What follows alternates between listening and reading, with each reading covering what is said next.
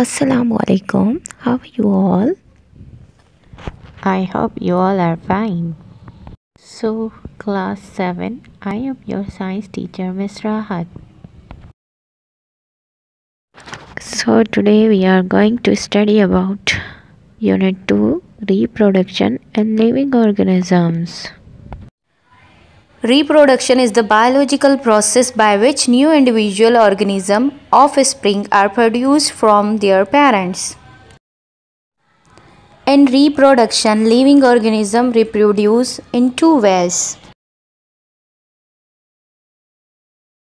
Number 1 is sexual reproduction and number 2 is asexual reproduction. Number 1. In sexual reproduction, young animals or plants are produced by the fusion of sex cells. Sex cells, sperm and eggs fuse together to form zygote, from which young plant or animal is produced. Sexual reproduction in plants takes place in most flowering plants.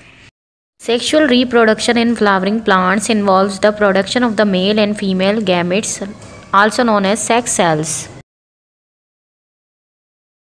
Male gametes are transferred to the female ovule. This process is called pollination. Number 1 is self-pollination and number 2 is cross-pollination.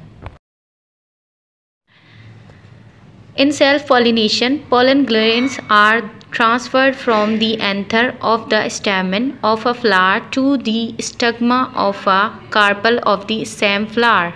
Cross-pollination, pollen grains are transferred from one to another by wind, water, insects and animals.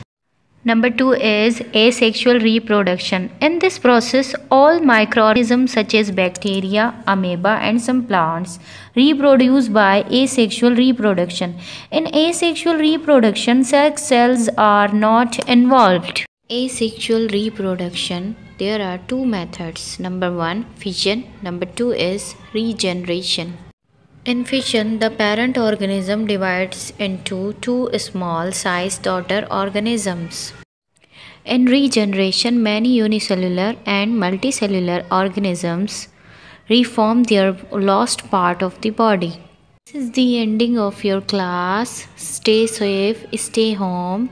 Goodbye. Thanks for watching.